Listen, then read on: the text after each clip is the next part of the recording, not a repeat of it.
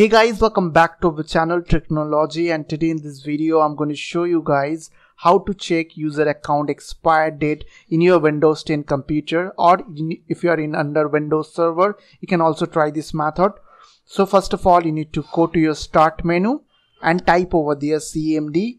Now right click on command prompt and click on run as administrator. After that click on yes, and after open our CMD window you have to put some command over there, which I'll also give you on my video description. So as you can see, if I'll go to my computer and right click on this blank portion area and go to properties, as you can see it is showing work group. So I am not in under domain.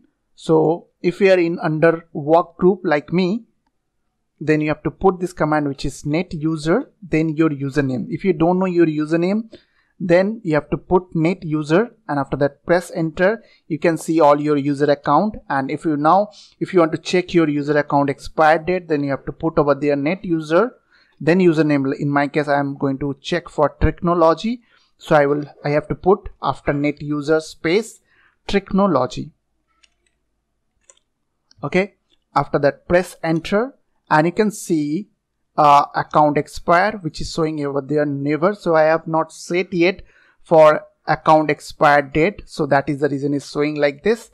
So if you are under in domain, then what you have to do, you need to put the same command which I have already put it, which is net user technology. Then after that you have to put over there space, then slash domain. So if you are in under domain AD server, then after that press enter. So in my case it is not working because I am not in under domain, as you know.